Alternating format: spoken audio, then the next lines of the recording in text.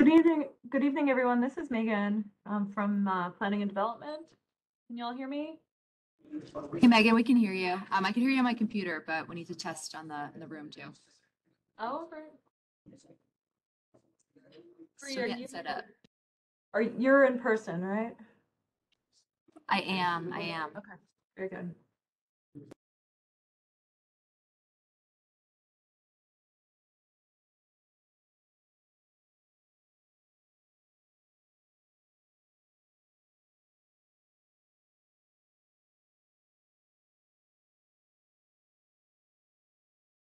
Hi, Jeff. I can see you, but I can't hear you. I see your mouth moving. I don't know if you're trying to test out the equipment.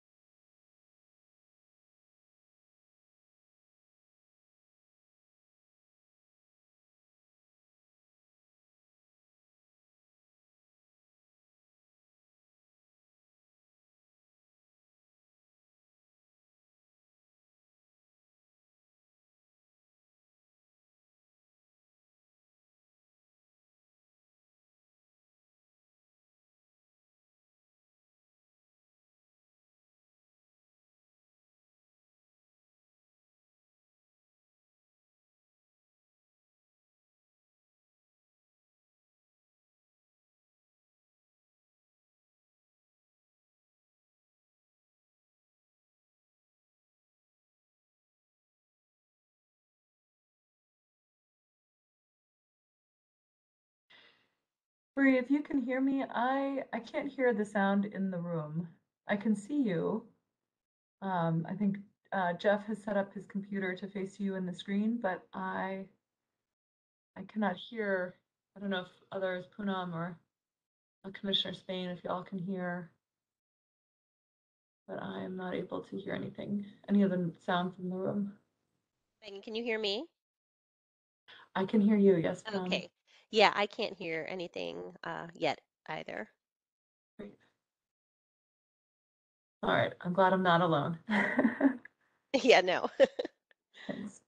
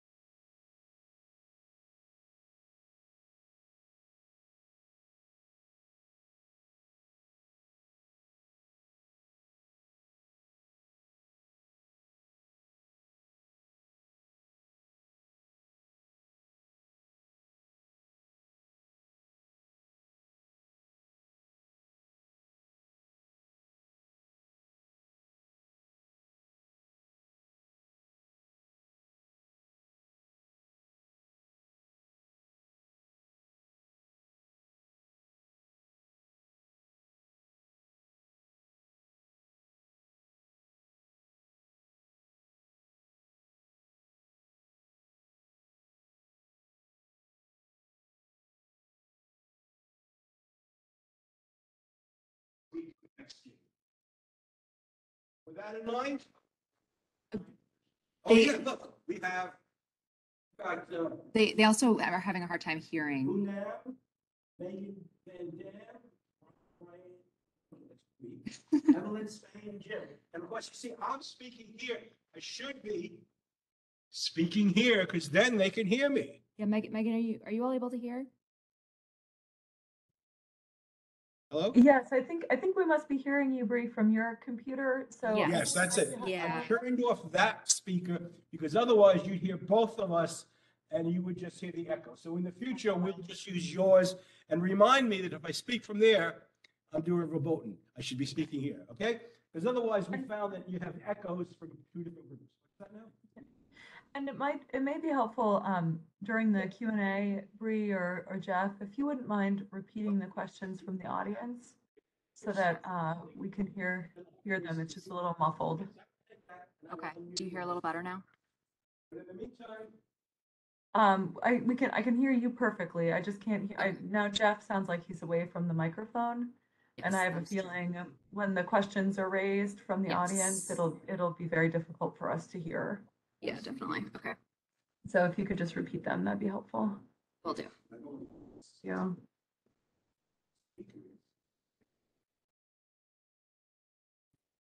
I don't want to use that's a fine text, right? Yourself. For this. Okay. Otherwise it's going to pick up.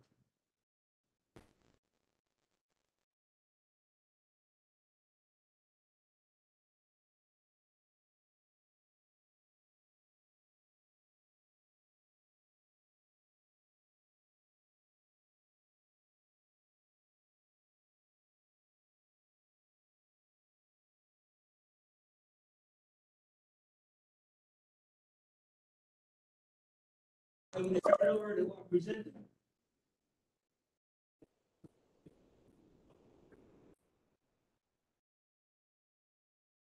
So Graham, are you?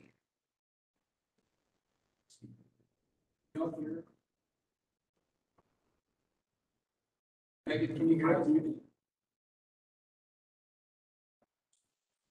Now, Graham, I think you asked if I could hear you, and the answer was yes, but very, very, very, it was very quiet. Probably still from my computer. Okay. We can turn this off for Bob. Okay.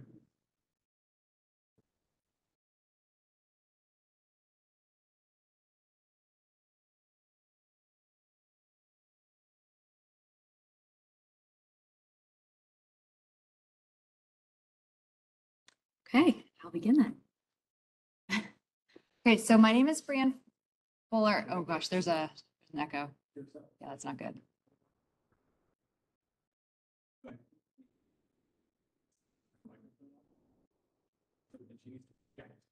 They can hear it. Okay. Okay, old system's back in place. Yes, yeah. We should be able to hear her as well. Yes, hopefully that is the case. Okay, please let me know if I need to speak up at all too. I tend to talk softly and it is not my intention. We carry a big stick. Yes, yeah. So my name is Brianne Fuller. I'm with Housing and Community Development. I focus on preservation within housing. I am also accompanied by Graham Owen and Meghan Van Dam with Planning and Development. Is that they can't hear me? Okay, I'll go ahead. So I'm here to discuss a comprehensive plan amendment that we are working on for affordable housing preservation. Slides aren't moving. There we go. Okay. So just for a little bit of background, in July 2020, the board established the Affordable Housing Preservation Task Force to develop strategies to preserve affordable housing in Fairfax County. The task force met from October 2020 to February 2021 and developed a set of strategies to preserve the existing stock of affordable housing. These included financial tools, land use policies, and legislative priorities. And then in April 2021, the board both endorsed the task force endorsed the task force recommendations and authorized a comprehensive plan amendment for affordable housing preservation.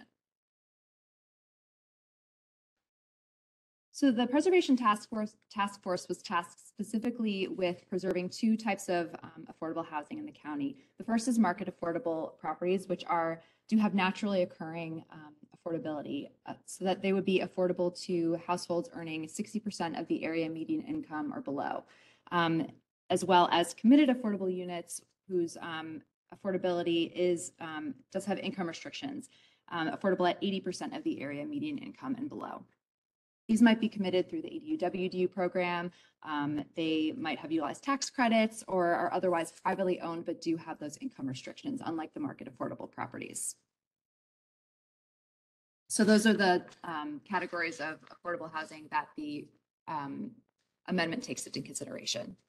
So as you all know, the comprehensive plan is a guide that reflects the community's long-term land use vision for the future. Amendments include extensive community engagement. And the Preservation Task Force recommendations had multiple recommendations in them pertaining to a comprehensive plan amendment. So this was a high priority task. So we are looking to amend the policy plan within the comprehensive plan. This does include 11 functional elements, each with goals and objectives, or objectives, policies, and guidelines to guide planning and development review. And the current housing element that we have has 5 objectives and policies to accompany them. The objectives mainly pertain to the production of new affordable housing. So staff utilized a list of market affordable properties that HCD had compiled in order to look at the types of properties that we might see come in for redevelopment. As vacant land becomes increasingly scarce in Fairfax County, these properties become more and more vulnerable to redevelopment as they age. Looking at these different properties helped give us an idea of what we might see coming in for redevelopment. Most of these properties are built before 1970, and they're primarily low-rise garden-style apartments. So while we were thinking about how to make preservation more viable, we looked at how additional density may be applied to these properties so that the ones that we could potentially see redevelop in the future. This led to a couple different methodologies that we tried out for a set density bonus, kind of like you see with the WDU policy. That included 1 market rate unit for every affordable unit preserved, and then different sets of percentages and ratios of density that could be applied for different levels of preservation that would have occurred. So each site, though, is just so unique that for every methodology that worked out for one property, it didn't work out for a whole host of other properties. So some sites may have small acreages that might not accommodate additional density, or the neighborhood may be low-rise residential neighborhood. It might not fit the density might not fit the context of the area. So we did determine that we needed a context-sensitive approach to the density incentives. I'm using a bunch of different means here. So the draft text seeks 1-for-1 replacement of existing affordable units that are being redeveloped in order to further the board's objective of no net loss of affordable housing. The text allows for potential additional density above plan guidance without a comprehensive plan amendment where certain conditions are met, and gives staff the ability to take each site into consideration separately as they come in. So an affordability analysis will be conducted by HCD with each zoning case and plan amendment to determine if any existing affordable units are going to be affected by redevelopment. And overall, this adds to the county's housing preservation and development tools, and it solidifies 1-for-1 replacement as a countywide policy. This kind of language can be found in some parts of the county, but we're hoping to make it countywide. So structurally, we are looking to add a 6th objective to the policy plan with accompanying policies, as well as a 2nd appendix that includes guidance for that additional density. And we are also amending the glossary to include definitions of market and committed affordable housing. So we published the draft text in September, and we are currently conducting outreach. I will say that we did extend the timeline a bit. So we were looking at a Planning Commission public hearing in February 2023 and a Board of Supervisors public hearing in March 2023. I'm happy to take any questions or comments.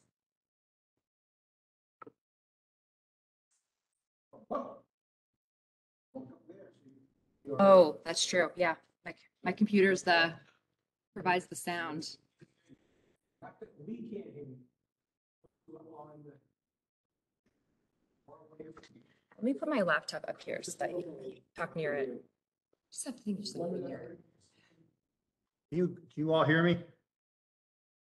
Jim? Okay.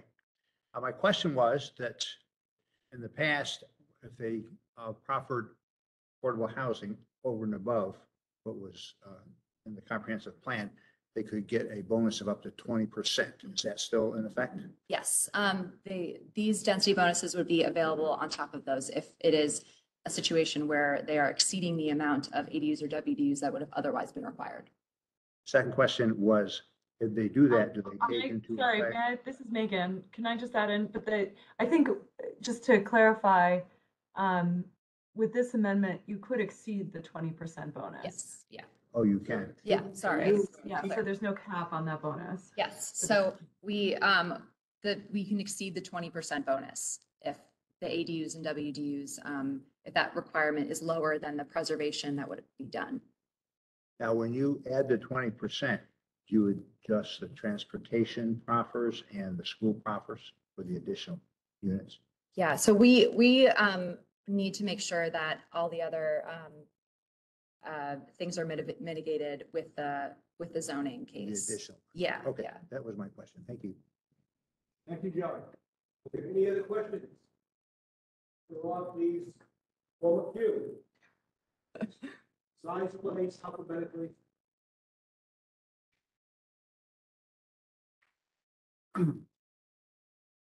So the goal is to maintain the number of affordable units. Yes, yeah. So when a developer redevelops an affordable unit, how is another affordable unit created? What happens? What is But like the process? mechanism by which it Yes, becomes yeah. affordable. Yeah, so in the case of the market affordable properties, we would be looking for those to become committed affordable units that we can ensure that that affordability is there.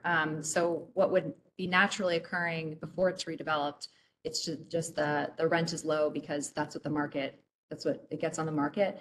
We would be looking for them to be committed to a certain AMI level, affordability level. So they are limited to what they can, when they redevelop, they are limited to the rent they can.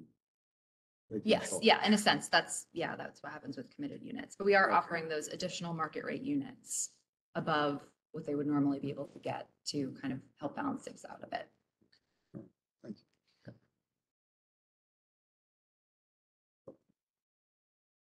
I'll preface this by saying I think there's a couple of terms that you may be using that are a little misleading. You used the word preservation. Could you define what preservation means? Well, in this sense, we like you said, we're trying not to lose any affordable units. We're trying to preserve them. I mean, this isn't physical preservation. This would be use preservation in that we are preserving the fact that they are affordable units. So it's not physically preserving the building because they would be redeveloped. But physical preservation is something that is also dealt with in the task force recommendations. We do have other mechanisms for it. Could you define redevelopment? Someone comes and tears down a market rate or a building that has market rate units that, and they build something different and that otherwise wouldn't have those affordable units in them. And how did you define development? I'm not sure how, New development. something that was not there before. So does this limit new development or is this encouraging new development? Well, we're hoping it encourages new development. We just want to ensure that people can remain in their homes and their communities and they're not, kicked out. So if there's a vacant piece of land the developer wants to put in housing, that could be developed with affordable units. Well, it could always be Included. developed. Yeah, I mean, it could, but in this sense, that wouldn't be preservation because there wouldn't be, That there would be weren't, new development. yeah, there weren't existing units on site. So if an individual has a unit that we would call a tear down, a single family dwelling, how many units can they put on that piece of property? So this only pertains to multifamily buildings with 4 or more units. So I probably should have specified that. But this wouldn't apply to anything like a single family home being Okay, torn I'll down. use your example. You have a building that has 4 units in it. Yeah. They're going to redevelop that. How many units can they build? That's part of why this is kind of a flexible approach because there are a lot of things that would go into determining how many units, Like what Someone would be can build. determining? where it is, the transportation, what it says in the comp plan currently, what they're hoping to rezone to. I mean, there are a lot of factors that go into how many units can be built on a site. So theoretically, you could take a piece of property that has 4 units and triple it and put 12. I guess theoretically, depending on where it is, I mean, I think it depends on a lot of pretty typical zoning factors. And I might add as well, this is Meghan Van Dam from Planning and Development. Yeah, the rezoning process is very complex in that we have to go through an evaluation, not just about can they preserve the units, but also are they meeting other comprehensive plan objectives related to compatibility with the surrounding uses? Does it fit into the established character of the area? You know, are there ways to take, in your example with the new 12-unit building, are there ways, you know, if it is in a more dense area, how does it compare relative to the density around it? If it's not, does it make sense to put it in there? Is there a way to buffer and transition to make it work? And if not, then it wouldn't be supported. If there, and it would go through the typical process where there's a review, the staff report, the zoning evaluation division puts together a staff report, goes through, looks at the relationship to the plan objectives, looks at impact mitigation, and presents that recommendation to the Planning Commission and the board at a public hearing. And there are opportunities as well for the community to review that as well. So it's not, I hear you on the hypothetical 4 units could triple to 12, but there are other mitigating factors and other plan objectives that would still have to be met with this policy. And we'll have to look very critically at that because as you all know, anytime there's a density increase, it's it can be very detrimental to established neighborhoods. So the county would have to look very closely at whether or not it makes sense. How many units do you have currently on the rolls?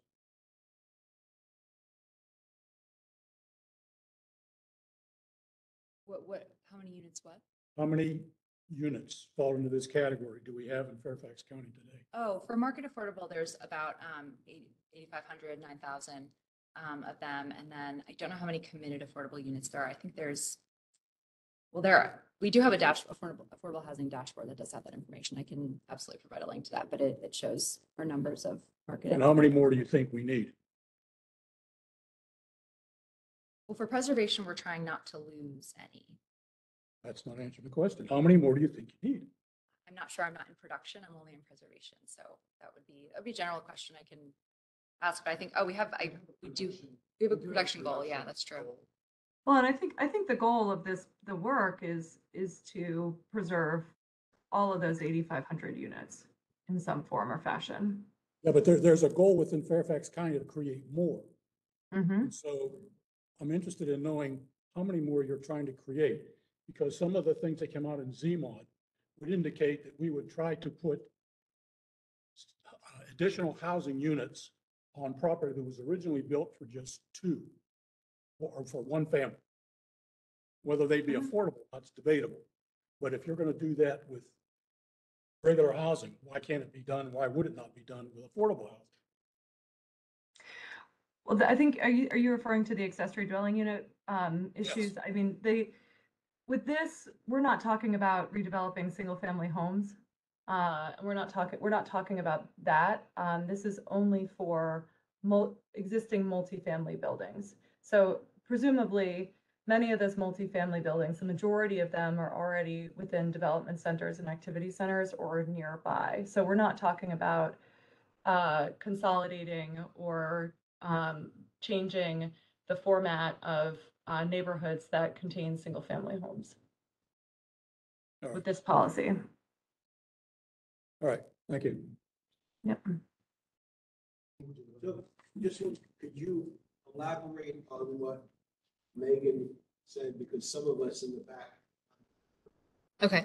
Yeah, Meghan was talking about how we're looking to preserve existing multifamily properties. And as I mentioned, we're looking at buildings with 4 or more units. So she mentioned that a lot of them are in higher or denser areas already. So we're not looking to change the layout of existing residential neighborhoods that have single family homes and consolidate those parcels for affordable housing. It's essentially preserving multifamily that's already there. So what you're saying is that if you have multifamily, you don't want to use that multifamily use. But you're not, this is not category of adding new multifamily house. That's a different. Yeah, production and preservation are different. So if something has, 20 affordable units right now, we would want 20 affordable units. But there is a potential to get additional market rate density associated with that to kind of assist with the, the viability of those units. So there's that, but we're not talking about single family homes. Yeah, short comment and then a two-part question. I guess the comment is that the issue of affordable housing is not just restricted to the DC metropolitan area, something all over the country, various size locations. Following up on that, I guess a general question is, what other examples of relevant type communities, basically fairly well-developed suburban counties, were assessed for what they are doing, how successful have they been in achieving these same goals you've identified? That's question one. Question two is, I've heard different people over the years say that if you want a good example of very diversified housing, look at the Reston area, where you have everything you can think of. And I know that when my wife and I first moved here, that's where we lived for a while. And you have a very diverse range of apartments and townhomes, single family homes, size, price range, all over the place. Is something like that envisioned as kind of the concept you're seeking to achieve in other parts of the county? I'm going to start with the second part. So for this amendment, we were just looking to preserve those multifamily units. But I hear what you're saying about Reston. I mean, there's definitely been a mixture of different housing types that are affordable to different affordability levels. I would say even units in Reston are becoming too unaffordable for people whose wages are stagnant. But I hear what you're saying about a diversity of housing types, which can certainly assist in affordability overall. About the first part, I don't want to put you on the spot, Graham, but since you were involved in the task force, I thought I read that they looked at other jurisdictions. We did. We had representatives.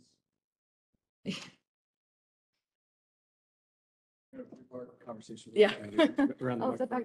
Now, I'll just mention that we did have a task force effort that looked at this issue over the course of about 4 to 6 months. And as a part of that, we had stakeholders, both from Fairfax as well as from surrounding jurisdictions, including those that do affordable housing for a living, in terms of either the development side, working in the, the services that affordable housing is often associated with. So we had a lot of stakeholders. There were also representatives or people that worked in other states. So Montgomery County, for example, who were a part of the initiative and helped us come up with the recommendations, not in a formal capacity, but in an advisory capacity. So we looked at, what Arlington's doing, Alexandria, Montgomery County. But this particular approach was developed as a result of a collaborative effort that was initiated by the state, the task force that initiated this and came up with recommendations in April of last year. Yeah. And then I guess kind of one kind of short follow-up, and then I'll sit down and let someone else speak if they want to. Most of your discussion been talking about multifamily developments. And I'm thinking to myself, there are still, not as many as there once were, but there are still some single family affordable housing areas in the county. There's one not too far north of here, off of Route 50, manufactured housing on the south side of Route 50 to the west of Route 28.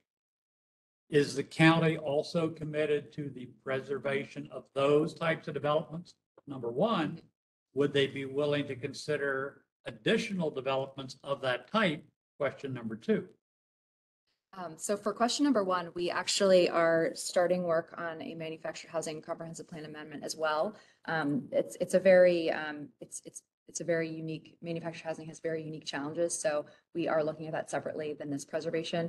But there was also a manufactured housing task force that looked at that had recommendations similar to preservation task force, in that they resulted in different actions for staff to take to help preserve those manufactured housing units or preserve affordability. So there is an effort underway on that, and that plan amendment was authorized in October. So we are getting started on that. And I guess then my follow-up before I go sit down is, well, hopefully these two groups are collaborating with each other, because you can't have one without the other. Agreed. Yeah. The manufactured housing task force was born out of the preservation task force, I believe, because it came after. There were some manufactured housing recommendations within the preservation task force, but then there was just a separate effort because, as I mentioned, it's a very unique situation. So those all we do talk to each other. Those people are basically me. So and the people who in DPD who worked on both, like Graham and Meghan. So yes, they're absolutely Well, in sync. I would suggest you be careful with the term unique. Yeah. Because manufactured housing, some parts of the entire country, is a very regularly employed method of housing. Oh, development. yeah, absolutely. And I just meant in the sense that for preservation, we're looking at strictly rentals, and for manufactured housing, they own their homes and then rent the land. So there's typically, so there's Okay. a bit of a, That's a nuance. yeah. We'll get into that over beer. Yeah. I appreciate it. One more thing I would say on manufactured housing. Instances, the area for the that mobile home, just the follow-on effort, we'll be looking at saying, in some instances, the plan says that it should remain. In some, today, the current comp plan says that it could be redeveloped in line with development. So that discussion that you're getting at will be front and center. Yeah. Thank you. I have a question myself. Yes. In certain parts of other cities, there were brownstones built the turn of the last century. I should say the last century, 2 centuries ago. They were large single-family residences, and when times got tough and the neighborhood changed, they were let out room by room, made into apartments. Now investors are coming in and buying them and buying out the individual renters and consolidating it and then modernizing it so it's back to its original use, which was a single-family house. But that now house may go for, let's say, in parts of Brooklyn and Manhattan, in the 20 or $30 million range, because it's got good bones.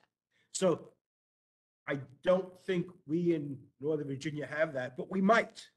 There might be houses that have good bones that were subletted, and somebody's interested in creating an individual family home out of it now. How would that happen? What would we do in this case now? So this doesn't pertain to single family homes. But it's not, it was a multiple family house.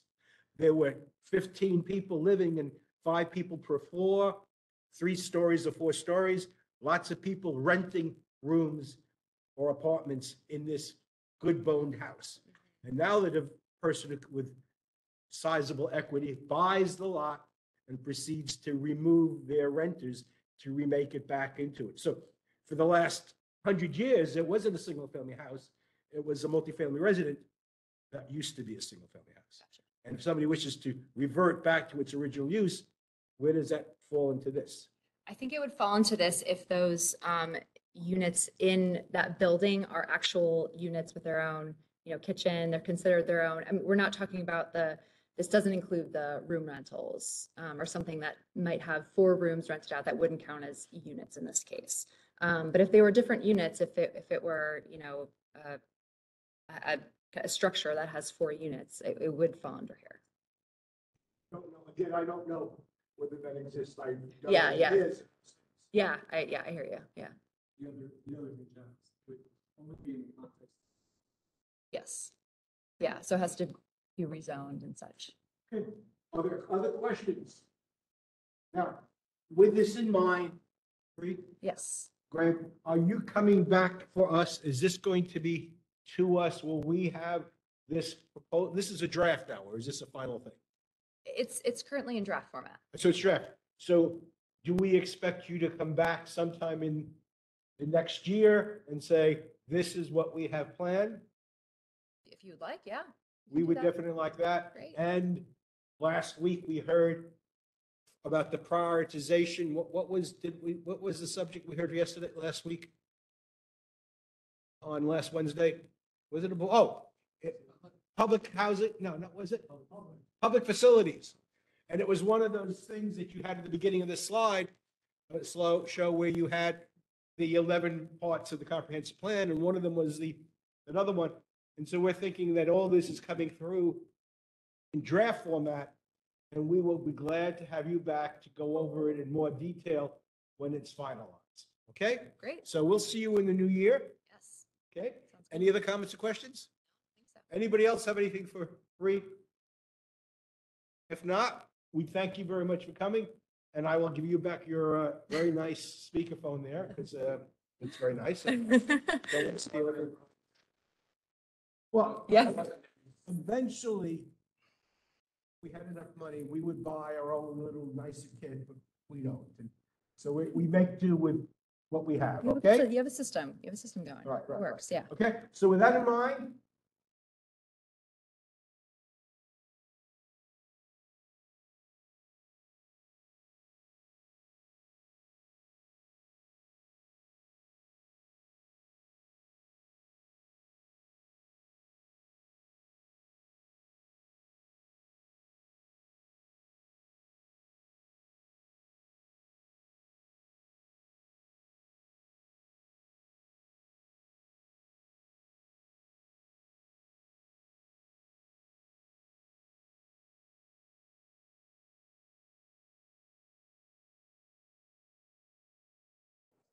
okay, and if you could stand on the light side.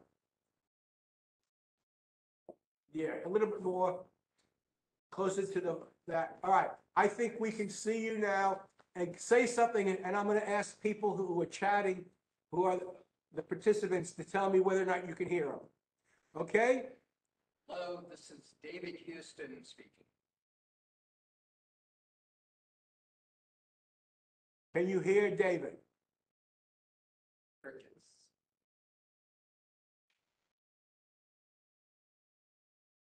Okay, I don't see anybody hearing you.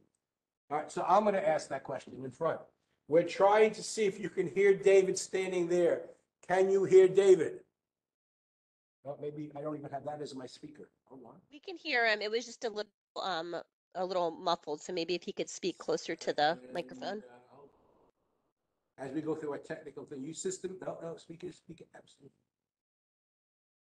Display. Microphone.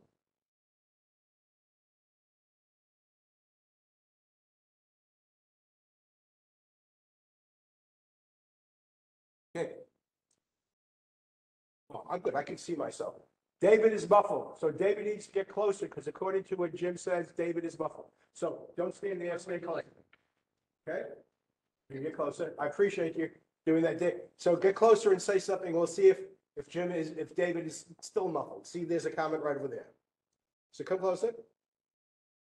This way, closer to that, because there's a microphone. This is the mic. Okay, so can you hear David now? Say something. Hello, can you hear me? Is he still muffled? Yes, we can hear him. Said yes. Oh, I shouldn't have asked the question that answers yes or no, because the yes answer can mean both no or yes, all right? So, can you hear David? Yes, we can hear him. Fantastic. Oh, there you go. Did you want this or that? And my answer is yes. You go, that doesn't help me. All right. So, Now I'm going to push your presentation, okay? but I'm blocking it. aren't I? No, these people here don't need to see it. It's the people on the computer who need to see it. So what I do, so move to your right. My right. No, that way. My other right. Keep on going. Okay, good. All right, now let me pull up the presentation that you sent us, okay? Sure. And here is the special project presentation. Okay, hold on. I'm going to share my desktop. And I thank you, David, for bearing with us as we share. Share. And screen. You're learning from this, right, Bob? I'm following your lead. Okay, so next thing I'm gonna do is I'm gonna make this, full screen mode. But I just did the opposite. I think I know what the root dot stood for, right? There we go, and now I think it says. Yeah, that should work. There's another one that says full screen. Presentation mode. Okay, Okay. let's go. Let's go. So again, I'm David Houston. I'm an attorney with Bean, Kinney and Corman. Nice to be back here again.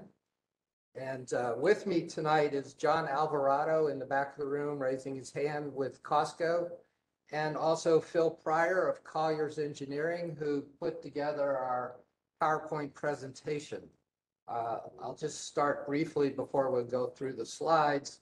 What we're here to do tonight is that there is an application pending, a special exception amendment application to enlarge the existing Costco fuel facility at Chantilly Crossing Shopping Center. The gas station's actually pretty recent. It was opened in 2018. It opened with 8 fuel islands, meaning 16 pumps. And what we're proposing to do is add 3 more fuel islands and 6 more pumps. So there would be a total of 22 pumps if this application were approved. The additional pumps would be covered by an extension of the existing canopy. The pumps would be constructed in the area, and why don't we advance a couple slides, Jeff? One more. Maybe one more.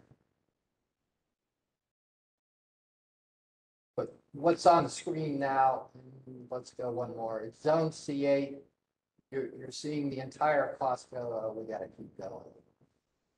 Sorry. All right, so this is the existing situation. And what you have are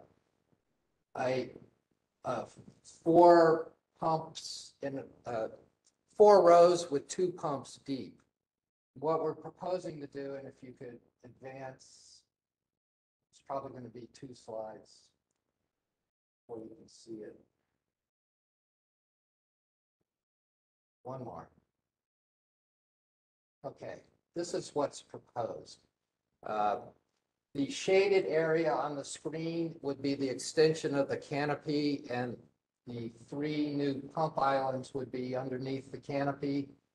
You might ask why we didn't do it across all 4. It's because the underground storage tanks are under where we're not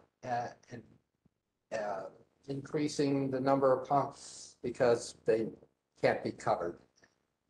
We need those. So, the queuing, the new pumps were going where cars currently queue. So people waiting in line, and hopefully all of you are Costco members and buy your gas here. You typically, it takes about 3 minutes to pull up to the pump, fill, pay, and leave. 3.5 minutes. Okay. So what happens now is if you're the next one in line in the current situation, you'll now be at a pump that you can start filling up. And so the efficiency of the station improves with this without necessarily backing up the queue to wait any further. So what we're trying to do is increase in efficiency, reduce the queuing time for customers. Yes, sir. There's probably, If you would repeat his question, since he's he not- asked how many cars currently queue in the line. I think it's in the 40s. Phil, do you know offhand? Say 7. I think we're only required 5 per 7. But it'd be 7 times You need 8. to repeat his Okay. comments because he can't be heard by the people in the peanut gallery. Actually, if we go back, Jeff, if you could go back to the aerial photo, which there. So this is the situation you have, and basically you have, I would say, room for 5 or 6 cars in each lane, of which there are 8. So they're building in front of or behind? In front of. So basically where it's shaded there, that's where the queue is. That's where the new pumps would go. So new pumps are going back here. This area. Yeah, but not these two, but this area, right? Okay. So how many cars queue underneath the canopy at one time? How many cars can fill it at one time? It's 16. No, right now per lane, Per lane? right now existing, basically you can fill 2 cars on each side, so total 4 cars right now per lane. So the idea is when we extend the queuing, Why don't you come up, John? so again, you know, for other costs. So right now, as you see, in this area, we have 2 pumps on right in the middle of these 2 lanes, right? So I can fill 4 cars at one time. Our proposal is to put a third one in the back so I can fill 3 cars per lane. So what David was saying is normally it takes 3 to 3.5 minutes to fill 1 car. I have never been able to do that more than a half a tank. If I'm in line for a half a tank of gas or more, But it takes me almost 5 minutes to do, or 6 minutes. to fill it up. Absolutely. Okay. I mean, that's the, you know, the data that we have from. wait. Q and SUV. Oh, I can tell you, I sat, I got 16-gallon tanks. So, I mean. it I depends- parked one day recently, like right here, and I watched the cars because I was timing them. I was going to another meeting and killing time. And I think it was closer to the 3.5, honestly. So that's normally the data that we do for typical fill I up. get fuel. But, okay, I mean, Out of Manassas, probably, I usually get it once a week. Now I'm not driving it. But Yeah. I don't think I could ever get it from the time that I get into the pump position, shut the car off, do everything I have to do to get the car and get gassed in and get the pump back and get back in my car. It's no Okay. less than 5 minutes. Okay, yeah, when we say like 3.5, 3 minutes is basically pumping gas. So we're not talking like, the whole process, but I'll move I it. think the answer is, and you'll wait 5 minutes less now because you'll now have an opportunity. Now I'm waiting for 2 people to get done. No, but the way that this is aligned, you can pull in, if 2 people are ahead of you, if someone's in the first position and the third position, you can actually pull right into this middle position. Pulling into the first position is just an easy backing into the slot. Pulling The- into the the- last position is easy, just advancing. You're Well, now yeah, asking people parallel to park. parallel park for the middle slot. Well, no, Most it's- people it's- Can't parallel park for actually- their life. It's actually, they're spaced far enough I know aligned, that. you There's just people pull who in. Do not parallel park. You don't need to parallel park. What they'll try to do is they'll try to pull it in front. Yeah, no, exactly. I mean, let me, so What they do the there. pumps right now Yeah. are 20 feet 3 apart, right? So what you said correctly, if you just go around on like bullet lane, you can easy park in front. Back into the slot. Yeah. So the next one that we're proposing, right, is space further down, further up, that is gonna be 28 feet, right? That, I mean, we can show the turnaround because, I mean, that basically came from the gas department, say like, okay, guys, when we're doing this, we need enough space, so you don't have to do any, I mean, All right, so what you're saying is it's more room, so you should be able you to. should be pulling it in front. Okay. Also- I'm from New York. Yes. Second nature to. I know, I live in New York for 8 years in Queens, so I know what you're saying. Queens, right? So then there's another system that when we have a gas stations that have 3 or more. So now we basically the new prototype is 4x3 or 4x4. So meaning that it's gonna be 4 deep, 4 wide in the new warehouses. When we expanding and when we have, or in the new ones, when we have, more than 3 pumps deep, you see in the parking lots that you see a green bottle, a green light or a red light. So we have that in the columns of the canopies that show you, okay, the guy that is in the first pump or the person that is in the first pump left, so it's green, so you can go ahead, so you don't have to wait. So that's another measure that we take to move people quicker. So bottom line or goal is to move people quicker through the queuing. And I mean, we've been doing this, I'm expanding like 2,000 of these gas in the East Coast. And we have the data, and we have like now it's not just we think it's gonna help out and help the problem of queuing. We know that it does it because I mean we're already doing multiple gas. And basically it's that just so we can move people quicker and alleviate the queuing that if you put gas in this, sometimes when it's busy and I mean we get all the way up here. So that's the bottom line of what we want to expand it. Damascus to the right. Go over to the one in Fairfax. Yes. That is a total wreck. And we're working to That's expand. why We're expanding I that. haven't been there. Yeah. I just don't go to Chantilly. I mean, those two are just horrendous. And what we have, when we see and what's happening with our customers is that, so you go to a site and put gas is a nightmare because you see lines all the way, so like, I'm not putting gas. So we work through, I mean, to make them life of our members easier and better when they shop here, right? So that's why we spend this. So you don't see those lines and you can go and access the service instead of like say, like you exactly say, Manassas is not that good. West Sox, that is Fairfax, and actually we're working on expanding those two as well for the same reason. We have a separate application pending for West Ox. And we're doing exactly the same. And for Manassas, I mean, we're working towards that. We haven't submitted an application because that is a little bit, I mean, we're doing more stuff in that warehouse, but our goal is also to expand it. I suggest you check your metric. I'll From do the it. time a person pulls up to the time they get back out of their car and get going again, needs to be metric. If that car is in line, nobody can get gas for that car. Filled and- It's sitting in the spot. Okay. We'll, by the time they pump. That's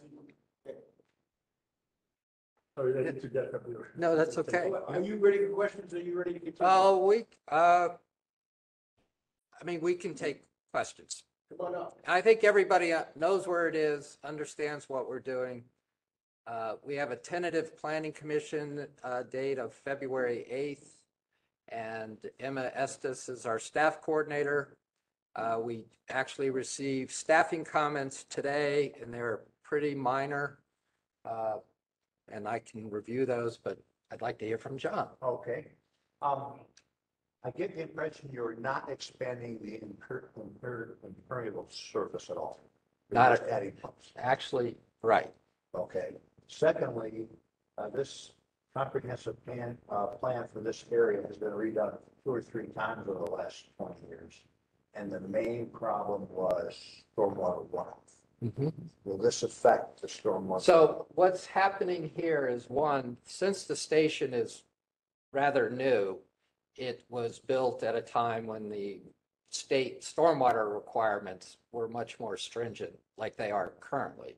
So it already has BMP facilities in place. We're proposing a jellyfish filter to take the runoff from the expanded canopy and take it away from the BMP facility. It's actually going to improve the same though, right? Actually, we're adding pervious surface by about 150 square feet. It's about 27. 27?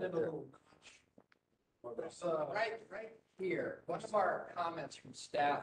Yeah, there's some existing area right here that we're just bumping out and adding some bollards to for some product piping. And you're also expanding this parking lot islands. So with that new addition, we're actually adding green space. And if you look, this is an existing bioretention pond Right. up here. So it's already treating this area. And what we're doing is we're taking some area away for that. So we're over treating, we're going to treat this existing canopy. Yeah, it's not gonna be adding anything. the So same. We're adding green space. Yeah, Here, a small amount. look at the comments, the last two comments on the screen. If you would answer those, just for the sake of. Yes, there's actually an existing full water separator. All of the, everything that could potentially get any leaks from oil or over pumping or anything like that drains to a little inlet, drop inlet, and then there's a oil water separator which keeps the oils out. And there's a emergency hand pump that they shut off if like a tanker were to spill. So they can actually close it off and store that in the pipes on site. And Phil, I think there's a question. There is a regional stormwater pond. Little shopping. Right. And I think that this Costco drains to that. So you can see the question, the lower right-hand side. Yeah, so it's the petroleum spills.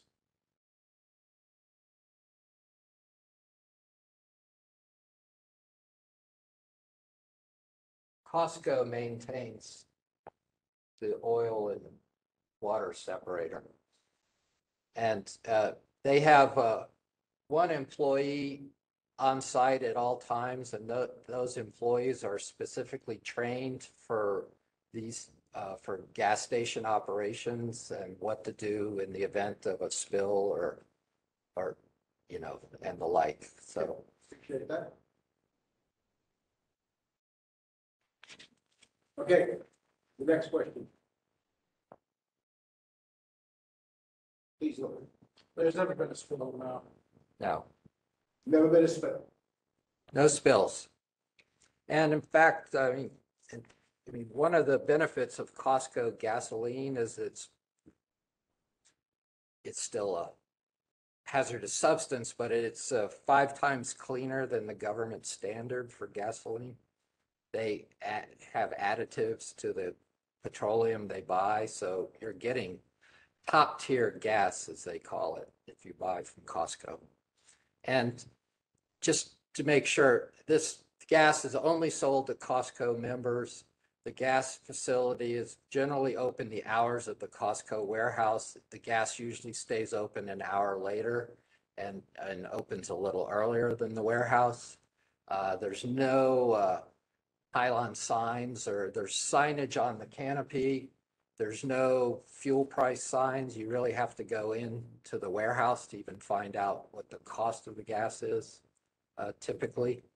But this is a service for Costco members that they are now expecting and demanding as part of their membership.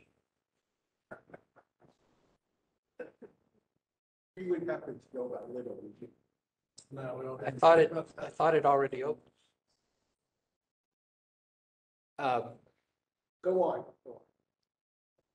Part of when the gas station was originally approved, there was a proffer to put a signal at Penrose and Lee, and Costco actually built that signal 2 years ago. I think it became operational 2 years ago. So that proffer was fulfilled. The Lidl contributed $100,000 towards that cost. They did pay that. So I thought.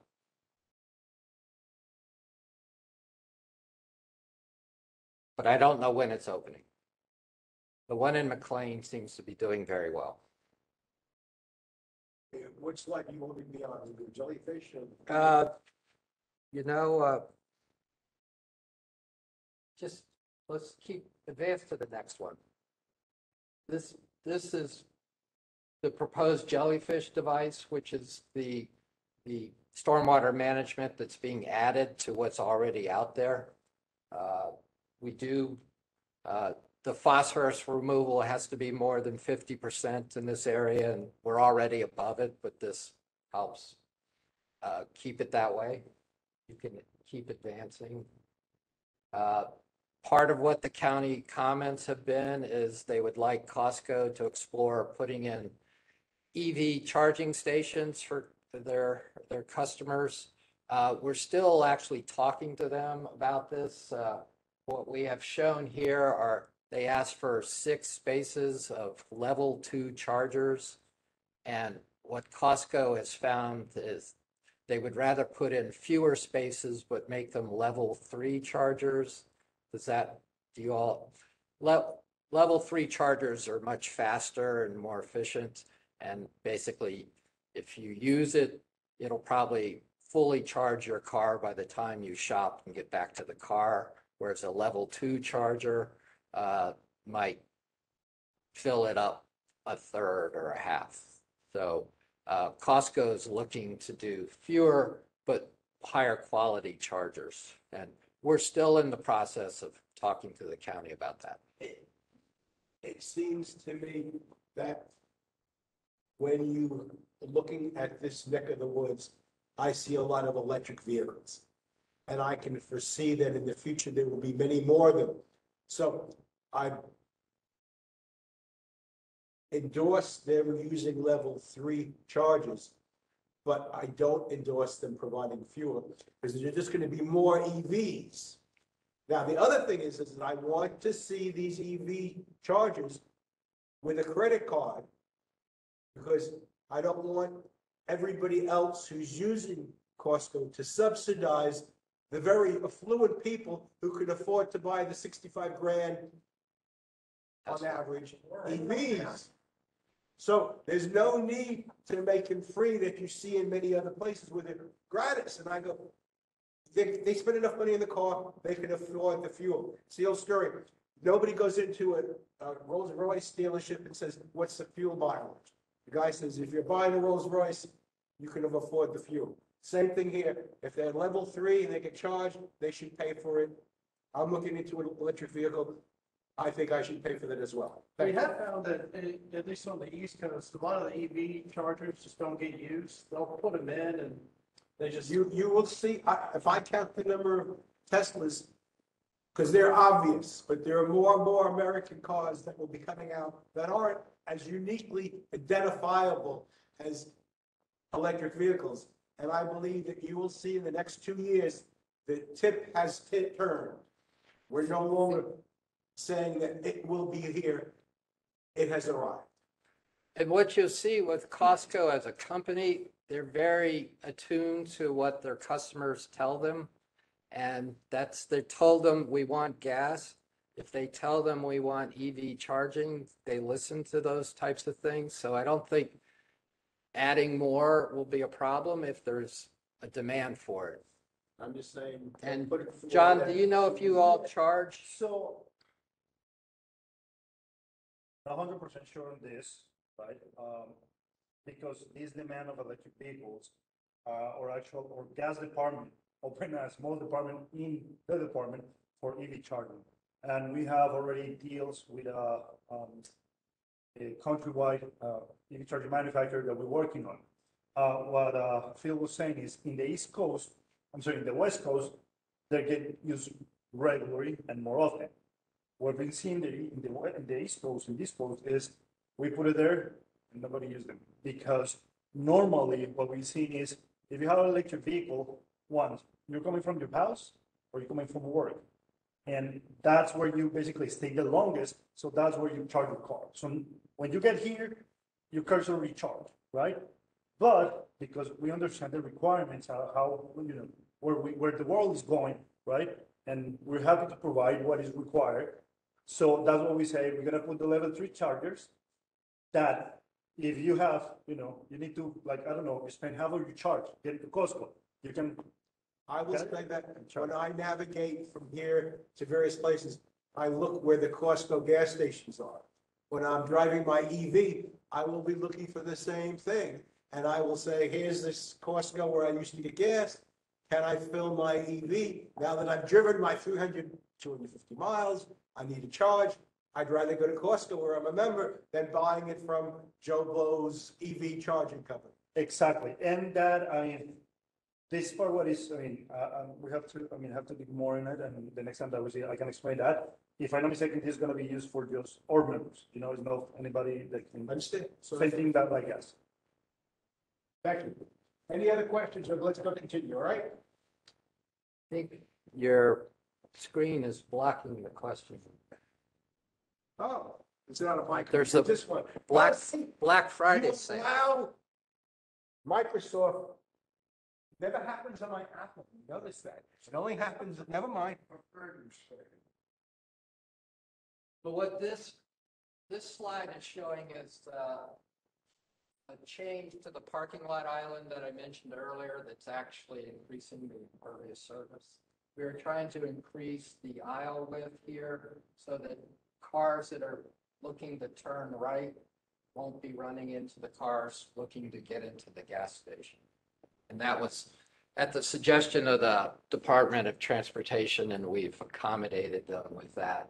They've also asked us to look into some lane striping for the greater shopping center, which we don't own, but we're going to have to look into it. Like lane markings to show left turn lanes and right turn lanes and through lanes within the shopping center, the greater shopping center. That was a comment. John, the chargers you have now, do you ever charge for them? EV chargers? That's what I mean. You don't know. Yeah. My guess would be the answer is no, currently. But we'll look into that. I believe the onus is on the purchaser to pay for his or her fuel, and nobody should get a free ride, especially since they can afford to buy that. Yeah, and these spaces are not located within the gas station. They're near the warehouse. And this is a rendering of what it would look like, which is hard for you all to see. And let's just keep going. I think we're almost done. The canopy will look like it looks today, and that's basically the signage on the canopy today. It will just extend out. So it's, appearance-wise, it looks very similar. So for the future, if you're gonna slide, make your picture bigger than the blue around it.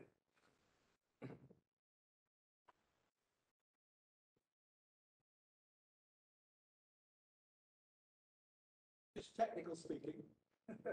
I don't see any more questions there, but here, anybody? This is sort of a summary. We're expanding the fuel facility at Zone C8. We're really only disturbing 0.37 acres of the entire Costco parcel. We're implementing and installing a new stormwater management device. We're not impacting the underground tanks or any of the buildings that are there. There's no change to the retail warehouse operation. This is solely a gas thing. We have reduced the amount of surface runoff slightly. We will be adding EV charging stations, and we're making those improvements to the drive aisle at the suggestion of staff. Yes, Mr. Litzenberg. Might want to look into, by reducing the time you have to sit in line with your engine running, they'll lower your carbon footprint. We are all about efficiency.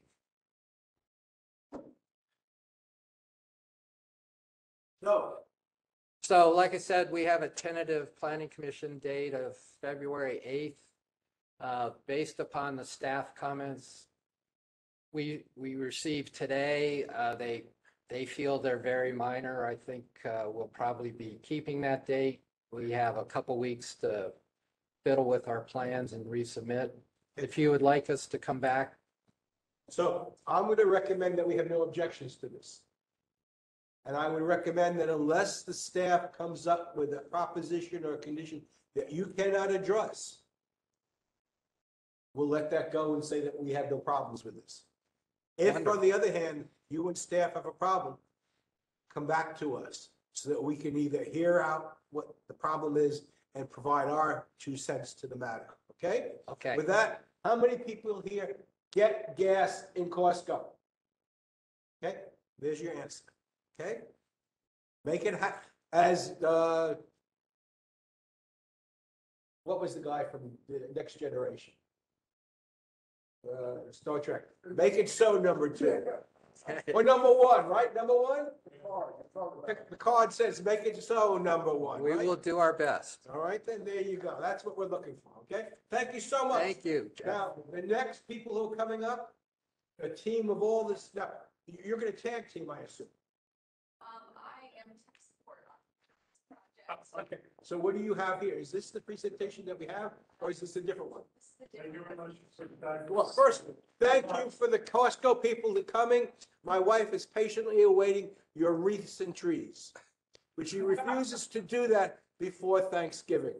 The turkey stays in his lane, Santa in his own, and last month the witches were out. So we don't want to confuse the matter.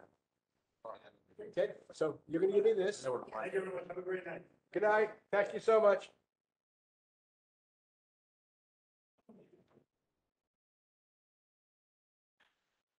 Okay, so let's, I'm sharing my desk, so I'm going to share this. All right, so this is your, which one of these am I looking at? Matt, it's, so fourth from the bottom. Matt and- Sully. Okay. All right, first thing I'm going to do is I'm going to save this to my desktop. Then I'm going to share this desktop. Okay. Okay, so file, save as, this PC. And the name is 2022 11/21.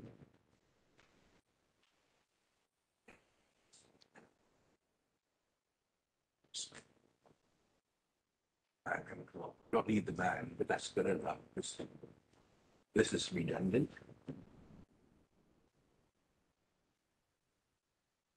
Okay, so with that in mind, we've saved it. Now we're going to open this up. Now I'm going to share my desktop and screen PowerPoint. Here we go. Share. And now we're going to go into slideshow, right? From the beginning. And, okay. And so I'm going to let you use the arrows to push it around. And I'm going to say, okay. You're sharing your desk. And again, if you would stand here, close enough to that, I think the people will hear you.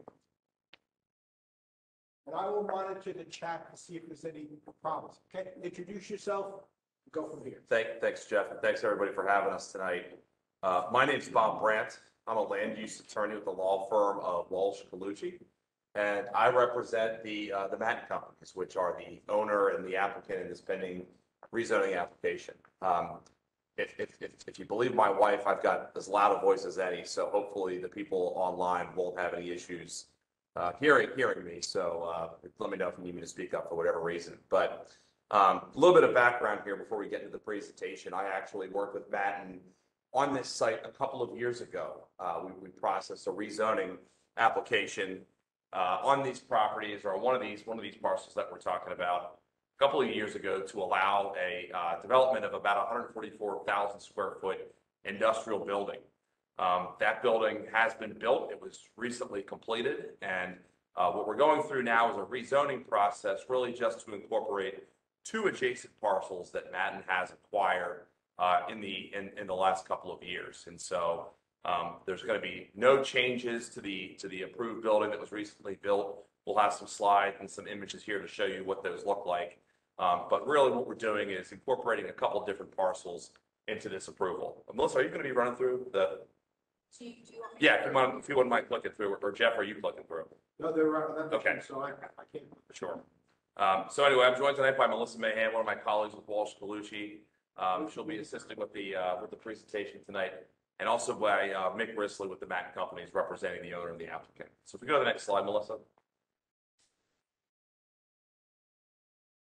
So this is the property outlined in red, and I always like to start with a couple of slides just to give everybody some context. So it's actually a total of 3 different parcels. This is parcel number 10D, and that's the location, as you'll see in just a minute, of the recently completed industrial building that was approved through a rezoning process 2 years ago and recently completed. The 2 additional parcels that we're talking about here are parcels 9A and 9B, and they are located just a little bit to the west of parcel 10D where that building was built. Parcel 10D, by virtue of the rezoning process we went through a couple of years ago, is currently zoned I4.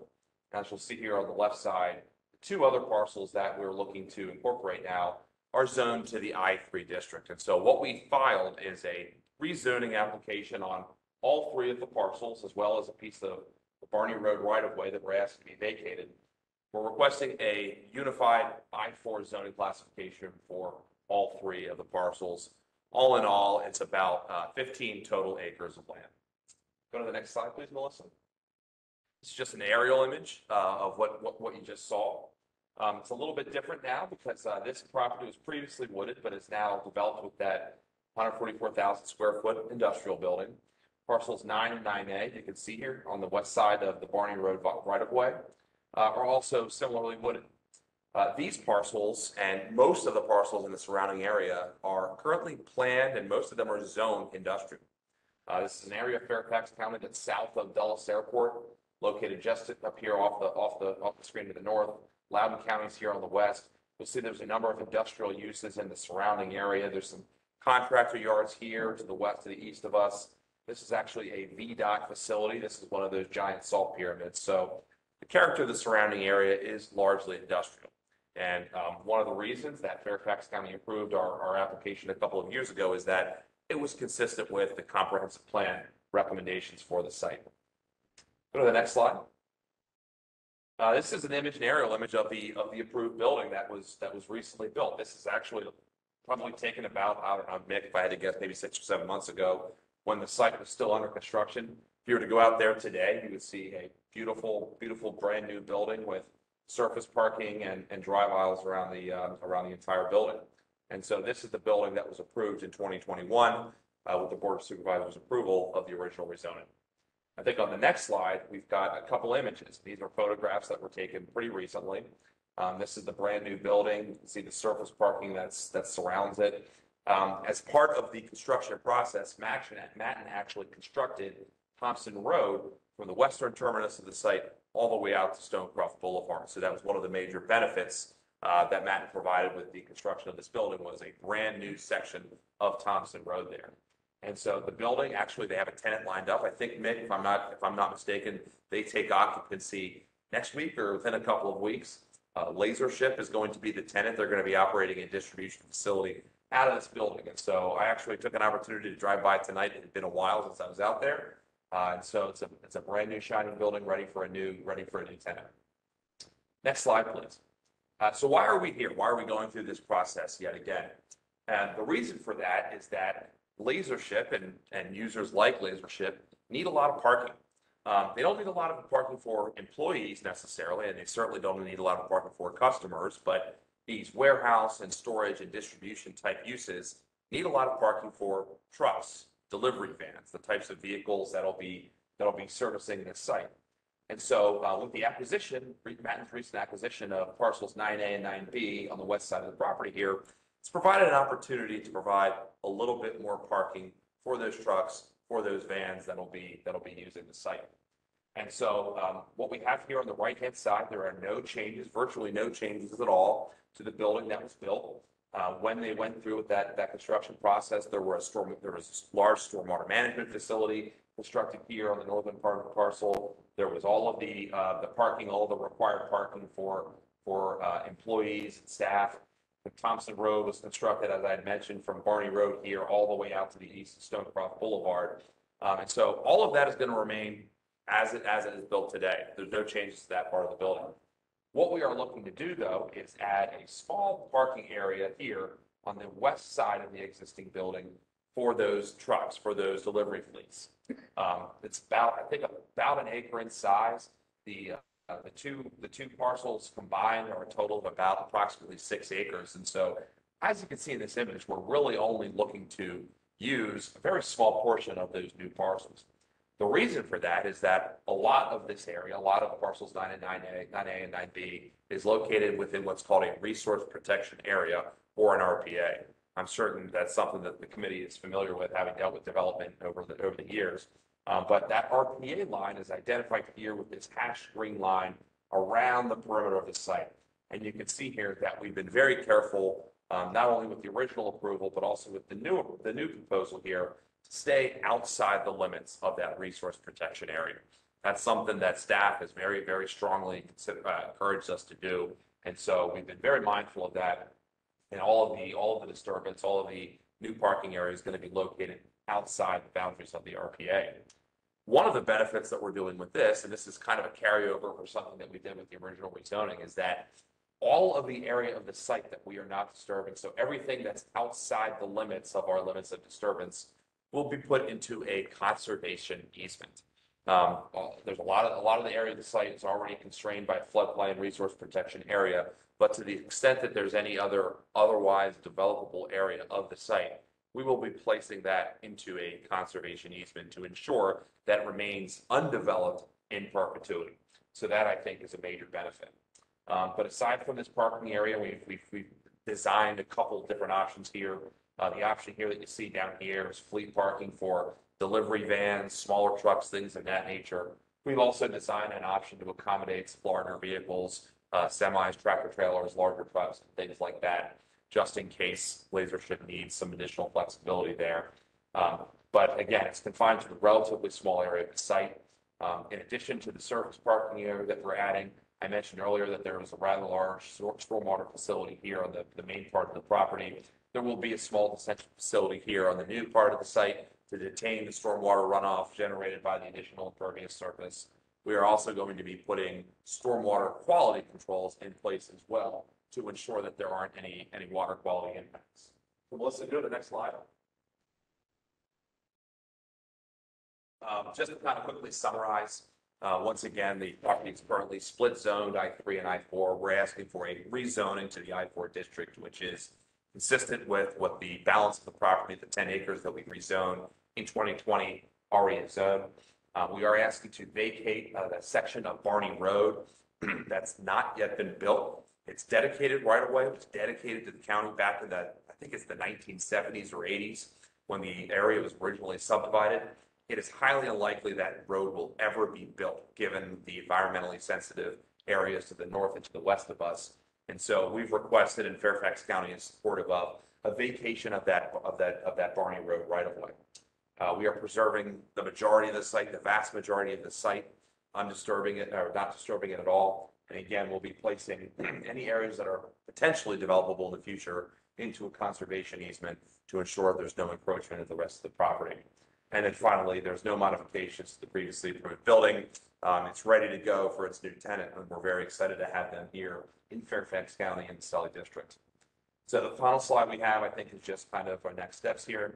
We do have a planning commission hearing scheduled tentatively for January 25th. We actually recently received our most recent round of comments from staff a couple of weeks ago. We have very few issues to work through. I don't like to put words in people's mouths, but I am expecting a favorable staff recommendation moving forward. We're going to be resubmitting this, I think, in a couple of weeks, but we're very confident we're going to be able to address the few remaining comments that staff had. So with that, I'd be happy to open it up with any questions. We certainly appreciated the committee's support of this the first time around when we went through the rezoning process to get the building approved, and we're hoping to have the committee's support again this evening. Any comments, please? Put that conservation easement in writing. Absolutely. Please repeat his comment. No problem. The question was, will we put the conservation easement in writing? And the answer is absolutely yes. The one that was put in place already on parcel 10D, so the eastern part of the parcel, that has already been recorded in the land records. We will be including, we have already included a proffer language to require that same kind of commitment again. And so there will be a new conservation easement drafted and recorded for the areas that we're now bringing into the site. How long will it last? Perpetuity. forever.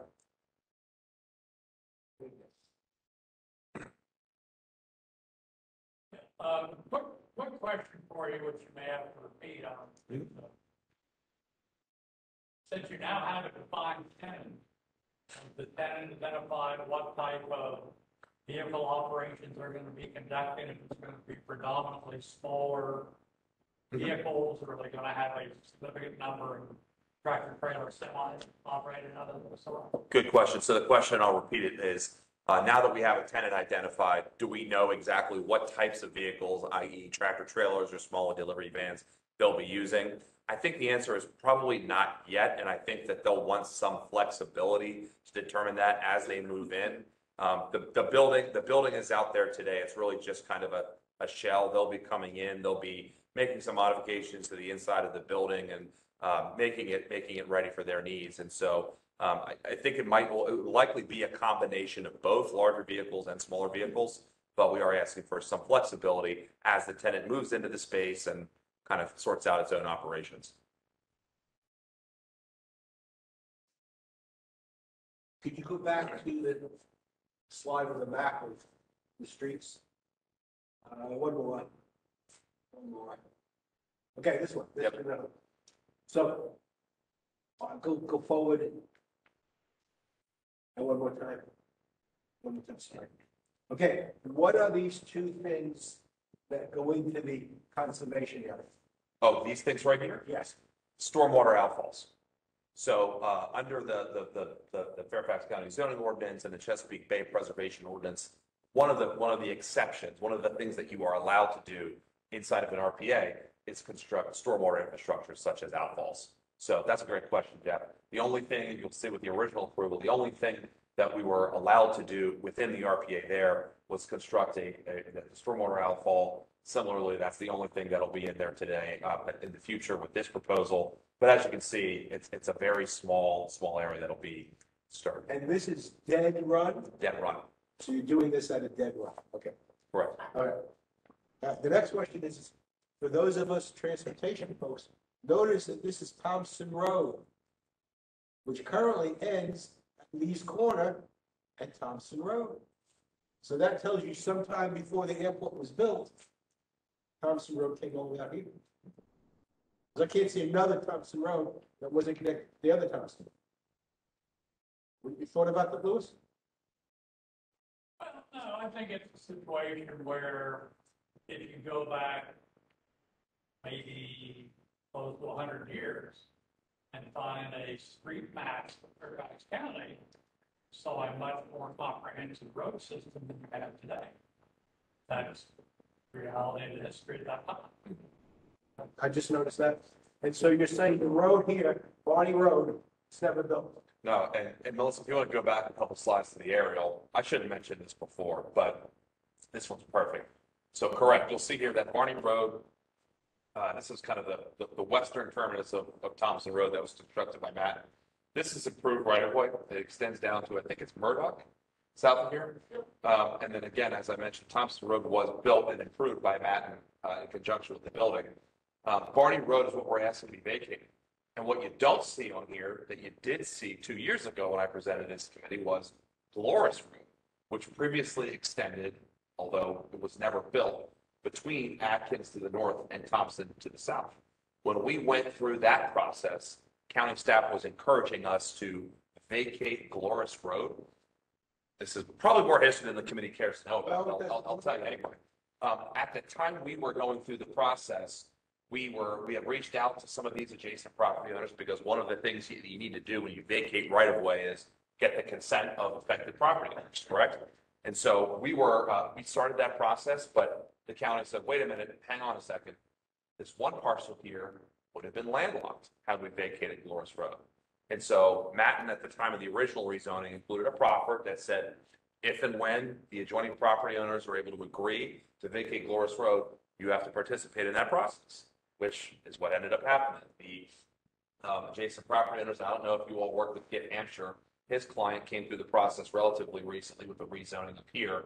We worked with his client, we worked with this owner, the property owners agreed, and this stretch of Dolores Road, the previously dedicated right-of-way, was recently vacated, I'd say within the last year, year and a half or so.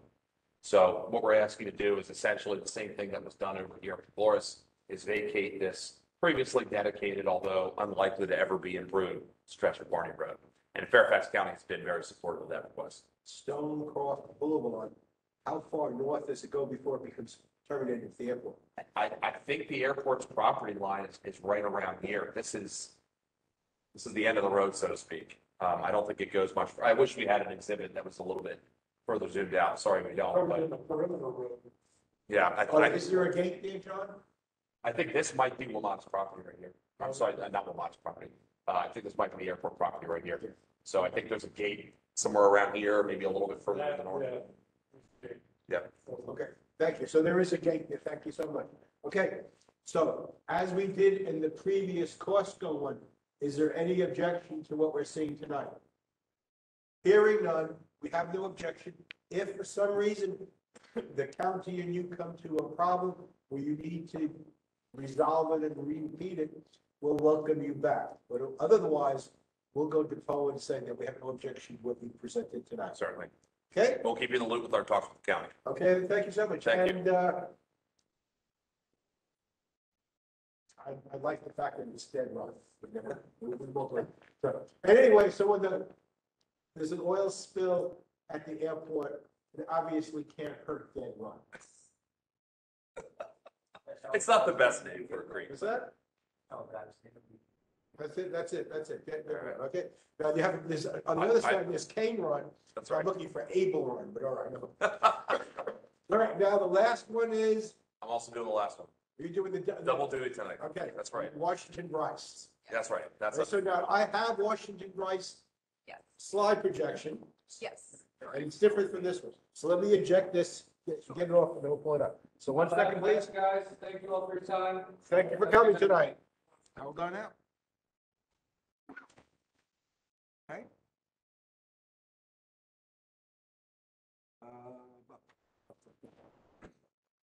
Have this charged, is this charging?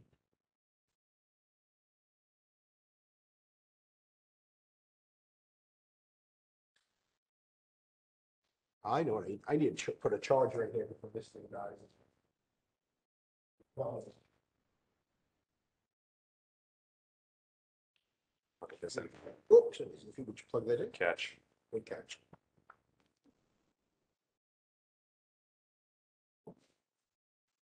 It's charging, good. Okay. All right, I just wanted to make sure that I didn't,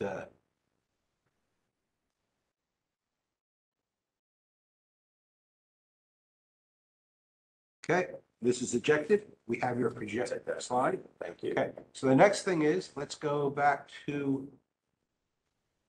here. And let's go back to the agenda. Okay, see the projected, I'm gonna go to PDF. If there's any reason. PDF sounds fine. Okay. I think they're easier to work with than PowerPoints. Unless you have one of these embedded videos. Right. We don't have that. And the problem with embedded videos is I haven't figured out how to share the sound of an embedded video to the people watching it on the screen. Yeah. They all they see is the mouth working. There's another way to do that, but I haven't gotten it yet. So hold on while this downloads the thing. Now, Washington Bryce is near the hospital. Correct. Okay. It's When we, as a Providence District Council in the 1980s approved the hospital, we did not know it would grow like a cancer. Pun intended? Pun intended. Pun intended, yeah. Okay, because it did. I mean, if you look at it now, that is a very big thing, right? All right, so now the question is, am I sharing the screen? Let's go back here. Where is this? Share the screen. Oh, here you go. Move this away and presentation mode, right? Yeah. And you can see it here now. Let me make sure that on my computer, I see what's in the window. So I have to share this. So 1 second. Sharing Microsoft PowerPoint. See, I don't want to share Microsoft PowerPoint. I want to stop sharing. Now I want to share something else. Okay. Now share Firefox 2.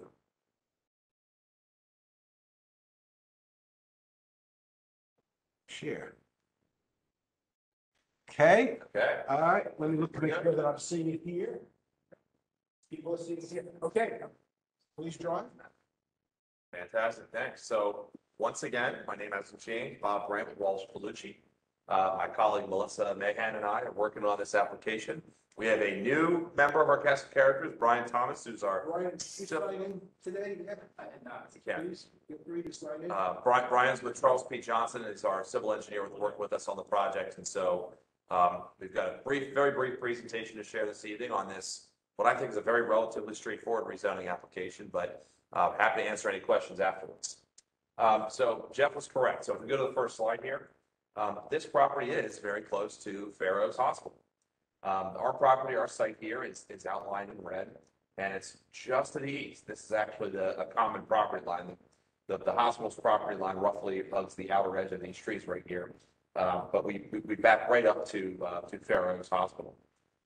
In addition to the hospital, the surrounding area, this is West Ox Road that kind of runs north-south through our screen. We are right on the edge of the Sully district. If I'm not mistaken, the Springfield district begins right about here. So everything on the. No, is that Springfield or Providence? Springfield, due to the redistricting. That's correct. I had a client that was looking at some of the sites down here, and I was shocked to learn that it was not in the Sully district. But anyway, in addition to the hospital, you got West Ox Road here. And then the surrounding area is predominantly residential, much like a lot of the Sully district. What you have here are R3 zone subdivisions to the north of us. These are the Westvale and the Westvale Woods subdivisions located a little bit to the north. These were communities that were built in the early 2000s. There were two different rezoning actions that those two communities went through. And then Fair Oaks Estates here to the south and the southeast of us. So both of those communities are zoned R3. If we go to the next slide, a little bit of a closer in view. Our site is 1 acre, and it's a bit of an outline. If you look at the pattern of the development in the surrounding area, a lot of these R3 zone lots are anywhere from 12, 13, 14,000 square feet, thereabouts. This 1 acre parcel stands out. And the reason it stands out is at the time that Westvale and Westvale Woods, and those are these communities here to the north of us, were constructed, this property owner at the time, not our client's the current owner, but the property owner at the time was not interested in consolidation. Fairfax County and the comprehensive plan and county staff are always encouraging consolidation. And for whatever reason, at the time, 20 some years ago, this property owner was not interested in consolidating. And so what you have here is a 1 acre lot surrounded in a sea of R3 zone land. The property today is developed a single family home that was built in the 1980s. And it's accessed here via a cul-de-sac on Washington Bryce Road. You can see that there's a driveway connecting here from the end of the cul-de-sac into the building.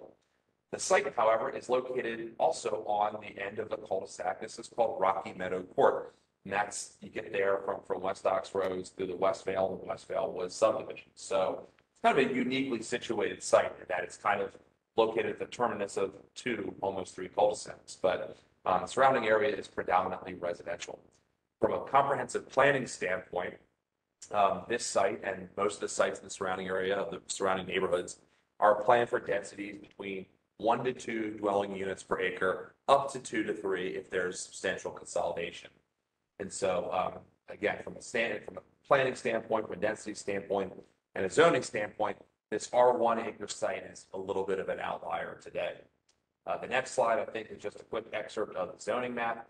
I'll just quickly point out that this shading area that you see here in blue, this is all R3, R3, R3, R3, R3 up here, and then our R1 site sits like a hole in the middle of a donut, so to speak. So what are we proposing to do here? Our clients, the applicant, if we go to the next slide, we're proposing to rezone this 1 acre property from R1 to R3. That would be very consistent with the pattern of development in the surrounding area. Everything around it, as you just saw, is already zoned R3. What our client would like to do is remove the existing dwelling on the site and redevelop it with 2 single-family dwellings. And so 1 will go away, 2 will be added. There will be a net increase of 1 dwelling unit. And so that 2 dwelling units on the 1 acre property results in a density of 2 dwelling units per acre, which as I mentioned, is consistent with the recommendations of the comprehensive plan. One of the things that will be required in order to do that is the extension of Rocky Meadow Court, that cul-de-sac to the north that was up on the screen just a little bit earlier. When that cul-de-sac was constructed, it was constructed short of VDOT standards. There's no curb, there's no gutter around the cul-de-sac. There was not quite enough site area there to accommodate a cul-de-sac that met VDOT standards. So it's substandard today. This redevelopment would result in the replacement of that existing cul-de-sac with a new one that meets all of their standards.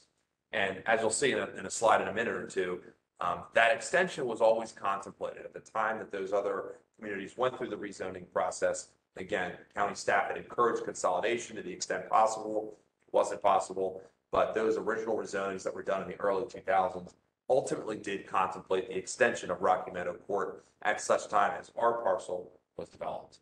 So if we go to the next slide, this is an excerpt from those old zoning plans, actually. I think this one was done in either 1999 or 2000. Our site is this rectangle here. You'll see it was not included. It was not included in the consolidation here. But this exhibit was provided to show how Rocky Meadow Court, which is this cul-de-sac right here, would ultimately be extended down into our parcel at such time as it was redeveloped. And so it was always understood, it was always contemplated that this parcel would likely or could potentially redevelop in the future in accordance with the comprehensive plan. So those original rezonings did accommodate that extension.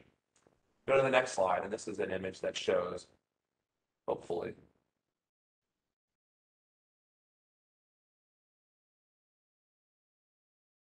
the wheel of death going on here. Okay, well, if it doesn't show up on screen, share my screen. Okay, can you see it on your screen? Let me find it. All right. Okay. Oh, there it is. We're coming through. Yeah, perfect. You can see it's got a lot more data on it. That's right. That's right. Thanks to Brian's artwork here. So this is what we're proposing to do with the site. So the footprint of the existing dwellings on the site is roughly here, kind of in this location today. You can see the yellow driveway. And as you can see in this image, we're proposing, as I mentioned, to build 2 new single-family homes on the property. We'll also, as I said, we'll be extending Rocky Meadow Court. It's currently roughly up here today. It terminates before you get to our property line here. It'll be extended, it'll be widened, and it'll be improved with the redevelopment. You'll see here that we've added a sidewalk around Rocky Meadow Court between the 2 dwellings, providing connection to the existing sidewalk, which today only exists on this side. I was actually walking down the street a little bit earlier this evening to check it out. There's no sidewalk on this side of Rocky Meadow Court, and so instead of building a sidewalk to nowhere on this side, we've terminated it here at the driveway apron to this dwelling, but continued it around the eastern side of the cul-de-sac. The 2 homes are oriented, as I said, towards Rocky Meadow Court. We're proposing to do some plantings around. The existing trees on the rear part of the site will need to be removed. We're preserving them to the maximum extent we can, but to the extent they'll be removed, we will be replacing them with landscaping throughout the site, as you can see on this rendering. In addition to the 2 dwellings, we'll be complying, of course, as always, with applicable stormwater management regulations. There will be a new stormwater facility added here between the 2 homes. That'll be connected to existing manhole that's here on Washington Bryce Road, but there will be no more vehicular connection to Washington Bryce. There is a nice pedestrian connection between the 2 cul-de-sacs that actually exists today. There's an asphalt path that you can walk to connect between the 2 cul-de-sacs. That'll be removed and will be replaced with a new sidewalk. So again, it's a fairly straightforward rezoning application, looking to go from 1 dwelling unit to 2 dwelling units. But again, it's consistent with the recommendations of the comprehensive plan, and it's consistent with the pattern of development that was always envisioned for this parcel dating back to the early 2000s. So just one final slide before we open it up to questions. In terms of next steps and process, we're meeting with you all this evening. We are planning to resubmit to Fairfax County on the 2nd. Just received our latest round of comments very recently, similar to the last application, very minor comments. We're working through them right now. We actually had a quick call with staff at the end of last week. I'm anticipating that we'll be able to address virtually all of their comments, and we're hopeful to have their favorable recommendation. But assuming that we're able to, satisfactorily address everything, We have a hearing date tentatively scheduled for March the 29th. So plenty of time between now and then. In the event we need to make changes, work through some things with staff. But I'm confident that we'll be able to do so, hopefully with this next round of submissions. So with that, I'll turn it over to you all for questions, comments, concerns. Let me look to see if there are any chat notes we might have. Please. I have a question. Go why don't you walk there and ask? Good? Would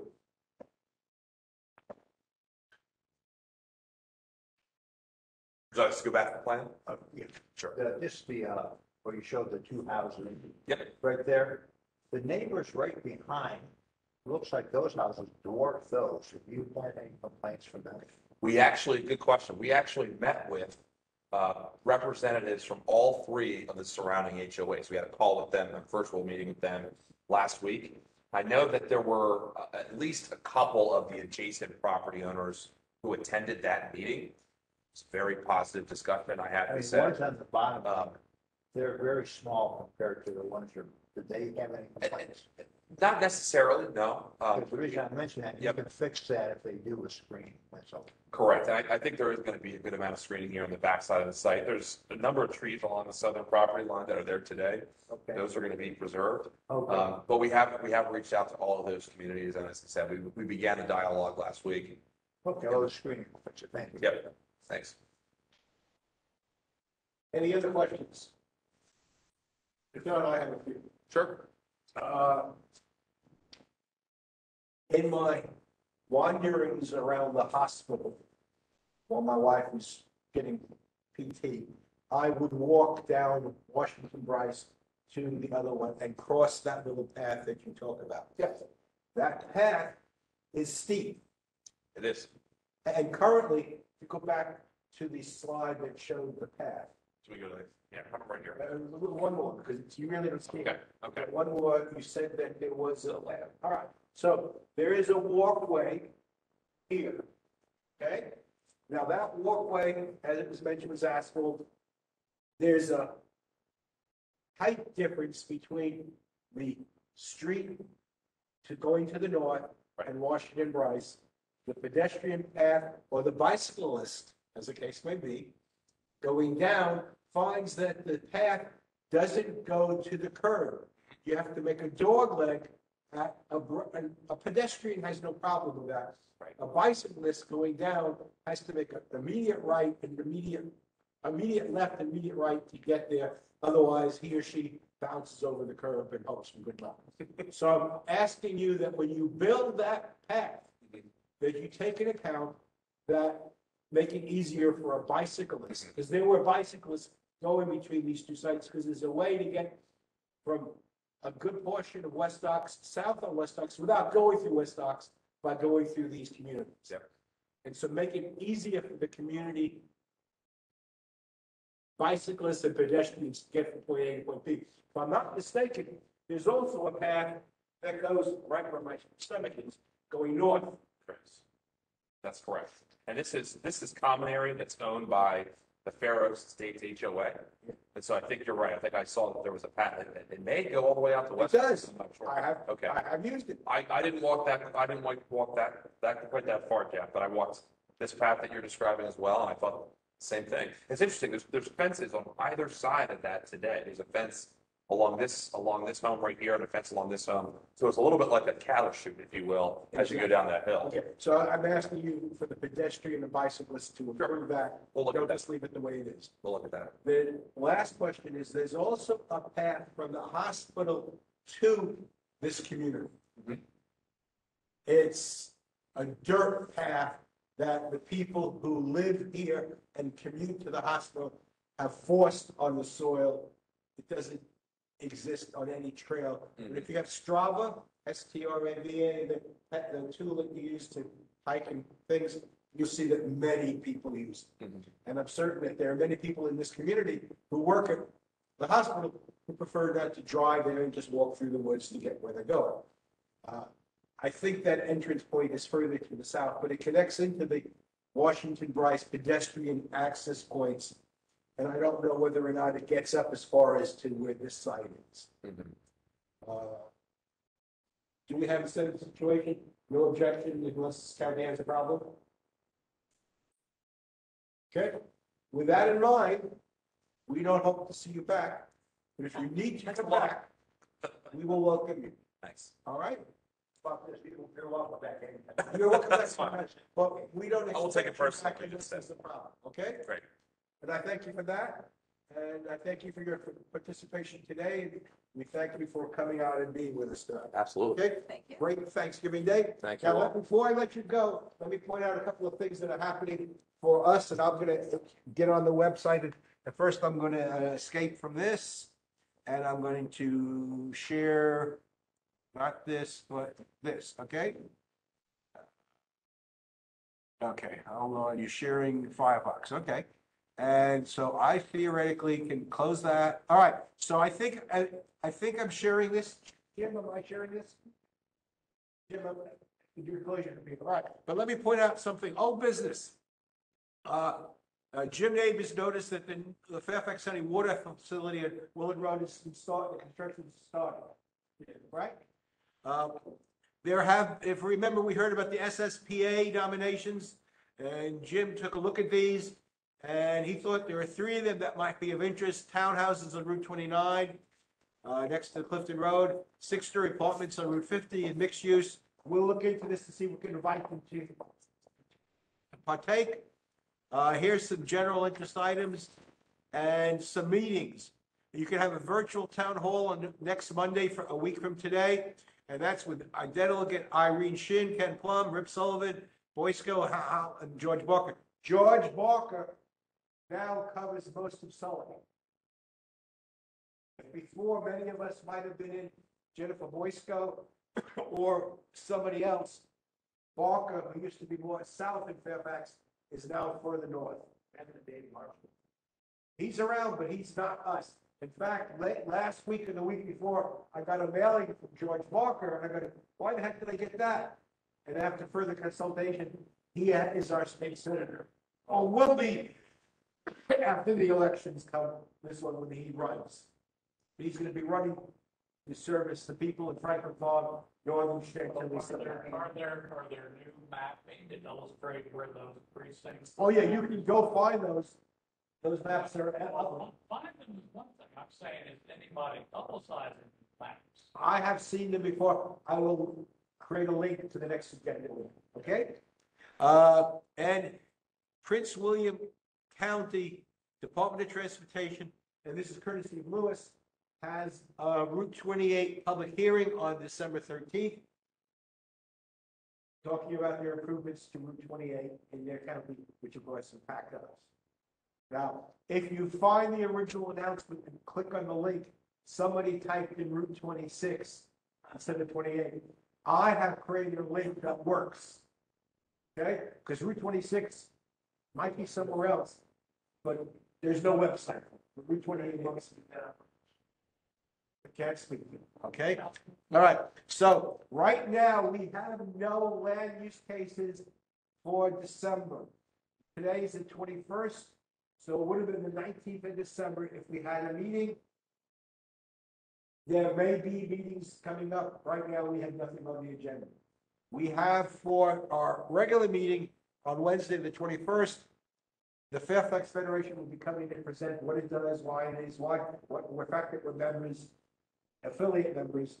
Lewis is our representative to the Fairfax County Federation Board. All right? With any other questions with that, it's 5 to 9. We went through 4 things tonight. I thought everything went well. See, and you're seeing the email from Jim Carter about Maricopa. Yes, in fact, there was a link to, hold on, here we go. I had put, Mary Katina provided this handbook on structural BMP specifications, right? But, so that's, I think, what we're talking about.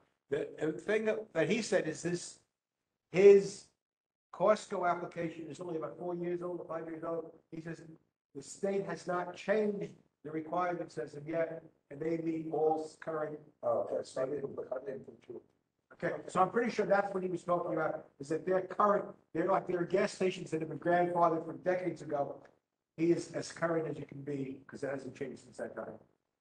And that's Massachusetts. Yeah, he was.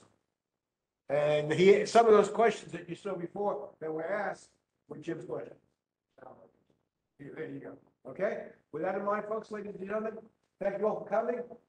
Have a great Thanksgiving. And since my daughter from Minnesota are doctors, and they work every other year for Thanksgiving, we had a Thanksgiving last weekend. Because they can make it the week before Thanksgiving.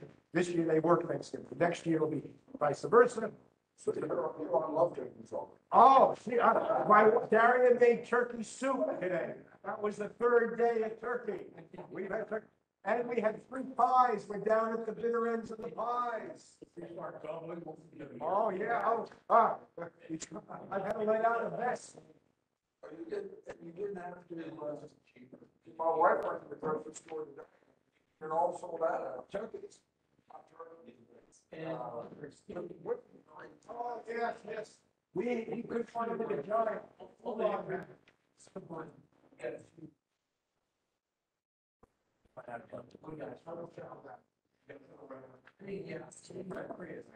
turned it down 5 days ago. I'll tell the guys. Not right mind me down the board of business on that right I'll contact her.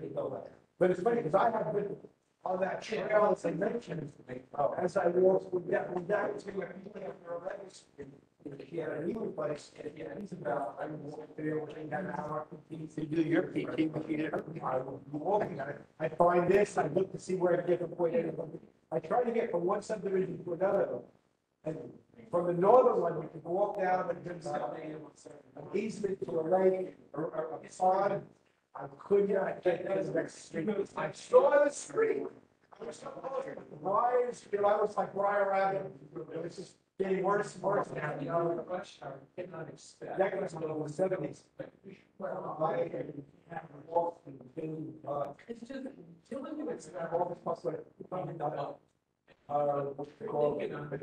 2-story apartment complex. He lived there. On the other side of the street was the main street. And I could walk through this. I was carrying my luggage from a shuttle bus. I saw Brianne ride. Storms in Georgia. And my double-deck outfit was being shredded.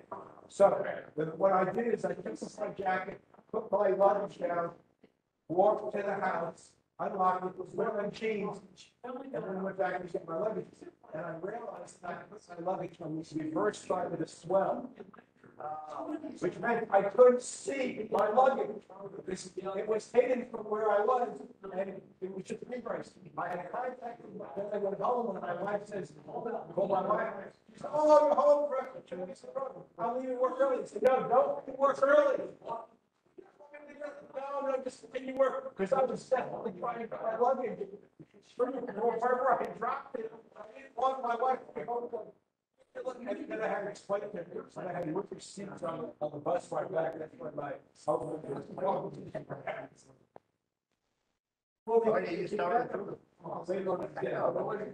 It's just too embarrassing for me to say that I lost my luggage and I fired. It was just much easier for me than I was there. Going the back, and then it was 2 miles of the street back. Right. But that was on the art. That's not better. Yes, I thought you were saying. It's easy. They're all one story. They're not probably lots. They're saying about George Barber on some ways. Oh my God, it's 6 a.m. Got me back. Well, George Barber used to be chair of the Transportation Advisory Commission. Was a former citizen of the and he ran for Senate. He had a talk to people in British. We found his original area, southwestern Fairfax, and so Fairfax for and he's in line with Janet Powell, retired. Okay. George Barker is in line to become chair of finance. If in fact the finance thing is still on my We don't know. He never announced that he drew up 5 lots from Donald Trump. I did not. He lived in a, close to the United compared to Fairfax. But I wanted to find out from him what he needs to be. Store them. You're like, oh, you forget it's it is. I know I'm sure the